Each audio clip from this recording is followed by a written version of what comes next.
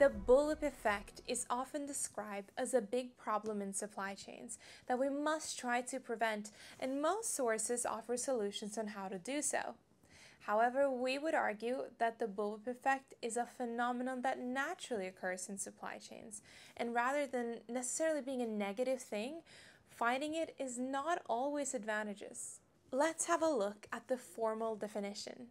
The bullwhip effect is when the fluctuations of a system exceed the magnitude of the fluctuations that are fed into the system. Fluctuations of consumer demand is a typical example. But why does it get amplified upstream? Let's briefly refresh. When we're talking about supply chain, we think about the journey a physical product takes from start to finish, from raw material sourcing to the moment it arrives in consumers' hands. A typical supply chain consists of manufacturers, suppliers, wholesalers, and retailers. And as nobody wants to be out of stock, it's common to slightly overestimate the actual demand by placing larger orders to account for uncertainty.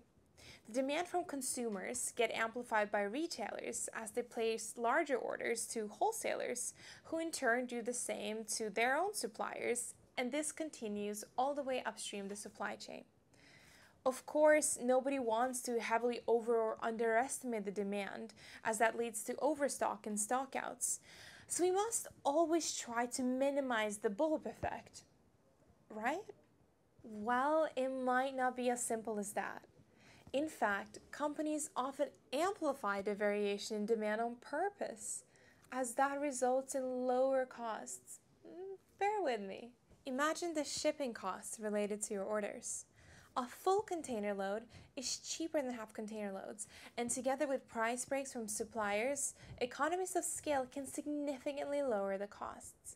A company may therefore choose to place larger orders instead of smaller and more frequent ones that would more closely resemble consumer demand. Now, what if we think there is an upcoming shortage of a product? What would you do as a consumer or business scared that you won't be able to get it later? To avoid taking that risk, you decide to prepare and stock up on the product now. Like, do you guys remember what happened with toilet paper in 2020 at the beginning of the pandemic? Same thing. We see the same effect from promotions. How tempting isn't it to buy something when it's cheaper?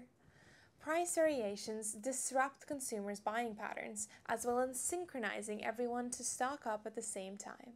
The bottom line is, the bullwhip effect comes from rational decision-making from the players in the supply chain. It is important to be aware of its causes and consequences to understand how to best leverage your options in the most profitable way for your business.